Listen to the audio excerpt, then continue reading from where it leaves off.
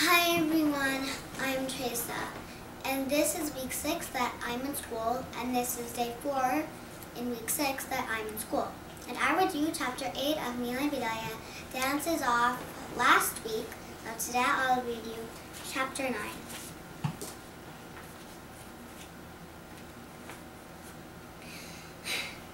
Chapter 9, Salsa Inside and Out.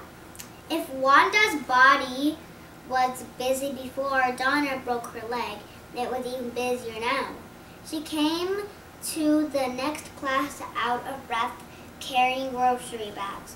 "Whew," she said. "I've been all over the place making calls and running errands. I didn't have time for lunch. Let's start off with some salsa." "Yes," said Alex. "That's our favorite dance," said Alexandra, clapping. The twins could not contain themselves.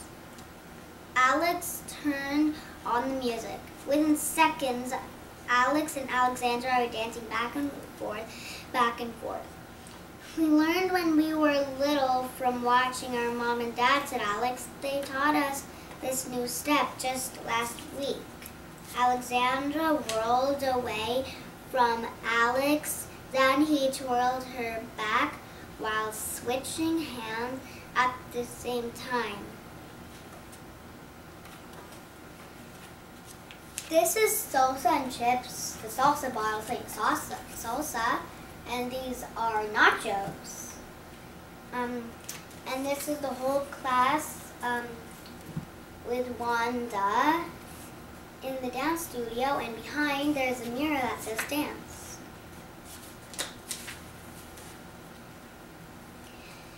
Everyone clapped. "That looks fun," said Willow. "Can you show us how to dance like that?" The twins took turns showing the class the basic salsa step. They walked forward while counting 1, 2, 3, and backward while counting 5, 6, 7. "Your feet don't move on 4 or 8, said Alex, "so we don't really count them." "It's more like a pause," said Alexandra. You can count in your head if you want." 8 steps, said Wanda. "My salsa takes 3 easy steps." 3 steps, said Alex. "Cool," said Alexandra. "Show us."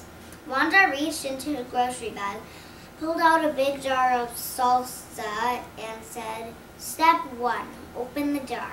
Step 2, pour salsa into a bowl. Step 3, open a bag of chips." This is 3 paws, and this is a salsa container. And this is the steps to a salsa dance, which are beat, start. 1, left foot forward. 2, shift way to back foot. 3, left foot back. 4, pause. 5, right foot back. 6, shift way to front foot. 7, right foot forward. 8, pause. And this is steps to eat salsa. Steps to eat salsa. 1, open the jar. 2, pour salsa into a bowl. 3, open a bag of chips. These are actually tortilla chips. Wanda grabbed a chip, scooped up some salsa, and said, "I was so busy that I missed lunch today. Dig in." "Thanks, Aunt Wanda," said Amelia, Bedelia, helping herself to the surprise treat. The other dancers dug in too. Alex grabbed Amelia and Bedelia's hand. "I'll show you the famous double salsa," he said. As he walked forward, he counted 1, 2, 3. Then he took a chip and scooped up some salsa. Scoop. As he walked backwards, he counted 5, 6, 7. Then he popped the chip in his mouth. Crunch! Soon the entire class was doing the famous double salsa. "Hey," said Amelia Bedelia, crunching a chip. "I'm doing salsa inside and out." Wanda laughed loudest of all until she noticed that an elderly couple had stopped outside on the sidewalk. They were staring in the window with their hands cupped on the glass around their faces. No one knew how long they had been standing there. "Gosh," said Wanda, "I hope we weren't too loud."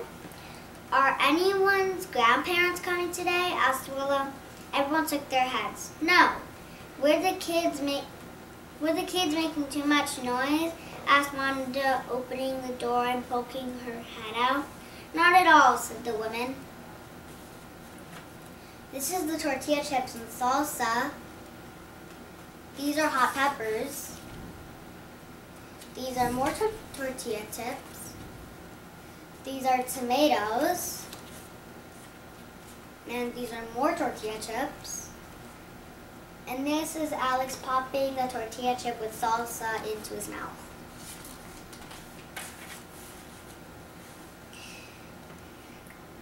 "We truly enjoyed it," said the man. "My name is Bob Quinn, and this is my wife, Louis. Before we retired," explained Louis, "we ran a school for ballroom dancing, so we love seeing these kids dance." "Bring back lots of memories for us," said Bob. Come inside," said Wanda as she held the door open for them. "Meet the kids and try some salsa, eating or dancing. We taught lots of folks how to dance in our day," said Louis. "Is there any chance you'd give us a demonstration?" asked Wanda. "We'd love to do that," said Bob. "Honey, let's rumba." Bob and Louis walked slowly like Amelia and Bedelia's grandparents. But once they joined hands and began to dance, they were graceful and fast. They glided over the floor, matching each other's step for step, turn for turn. Whenever Bob twirled Louis away under his arm, she would come spinning back again. This is Louis and Bob's feet. And this is Aunt Wanda talking to Louis and Bob.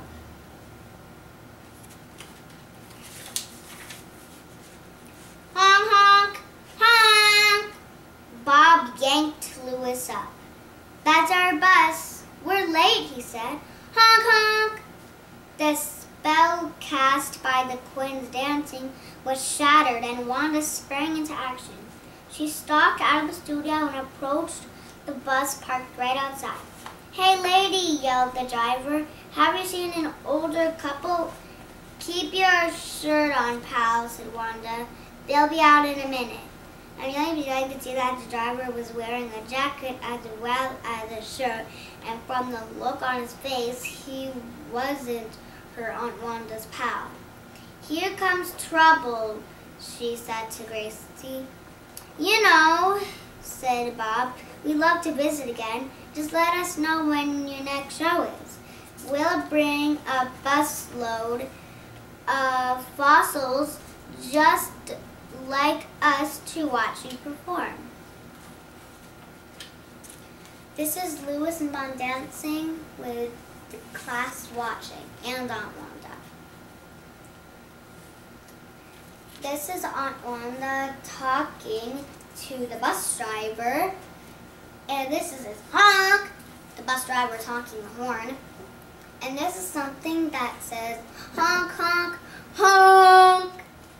That's also the bus driver honking the horn.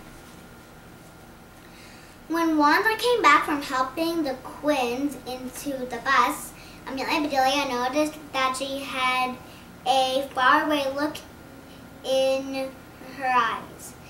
A few times Amelia and Bedelia had seen that look before. Life had gotten a bit crazier. Why not?" said Wanda under her breath. "I love fossils," said Amelia and Bedelia to Gracie.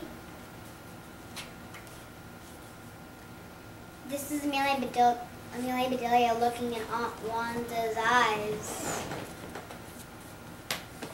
And these are fossils that say 500 521 million years old. That's how old those fossils were. Okay, bye everyone. I'll read you chapter 10 tomorrow.